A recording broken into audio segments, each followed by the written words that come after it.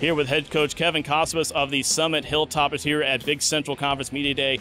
And coach, last year got back to the state playoffs. Obviously, we know Summit as a program is just a tremendous tradition of that success. How do you carry the momentum from last year getting back to states and take it in the direction of even further success this year? We've always looked at a season not so much as where we want it to go or, what kind of expectations, but just, making sure that we're maximizing our effort, maximizing, the potential that we have. Last year was last year. This year we kind of have unfinished business.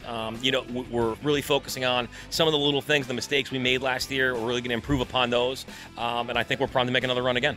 This year with a little bit of a schedule shakeup as well, as you got some new opponents on the schedule. How do you plan for that as a coach with some teams you might not be as familiar with, and then pass that preparation on to your players? I love the way the schedule works. Out of our 8 opponents, 5 of them were conference champs last year. I think our schedule is going to absolutely get us ready for the playoff run.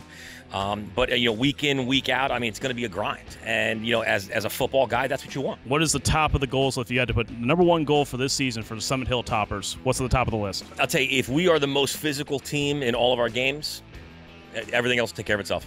With the group you brought today, it looks like you got plenty of beef ready to go for this season. Coach, thank you so much and good luck this year. Summit Hilltoppers getting ready for 2024.